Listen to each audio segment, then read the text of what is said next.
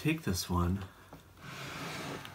and open it up, so we've got it facing each other, what I've basically done now is sliced it in half, and we now have this mid-sagittal view running right through the head and neck region.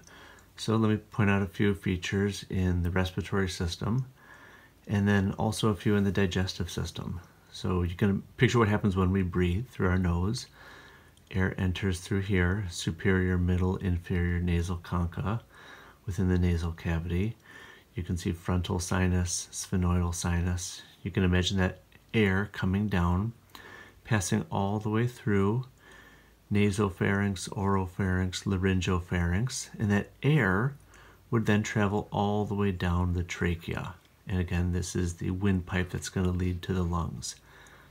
Same thing mirrored on the opposite side. One nice thing in terms of differences that you can see here is this one shows, again, that nasal cavity in the mid-sagittal view. So you can see the perpendicular plate of the ethmoid bone, you can see hyaline cartilage, you can see vomer. This essentially is our nasal septum. That's the wall that separates one side of our nasal cavity from the other. But again, you can picture air coming all the way down, traveling down the trachea and into our lungs.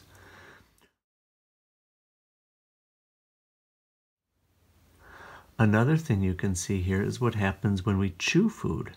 So in our digestive tract, right, we have that food getting chewed up in our mouths, moving past the tongue. This is hard palate, this is soft palate.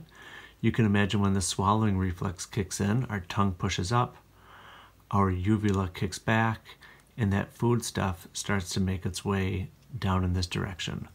Well, at this point, as our larynx moves upward, our epiglottis is going to fold over, covering our windpipe. So what happens right here? That food stuff gets directed to the back of your oral cavity, the back of your laryngopharynx, and it starts going down this tube right here. It doesn't look like much right here, but this is actually the esophagus. You can see it again mirrored on this side. The esophagus is that food pipe that leads to our stomach.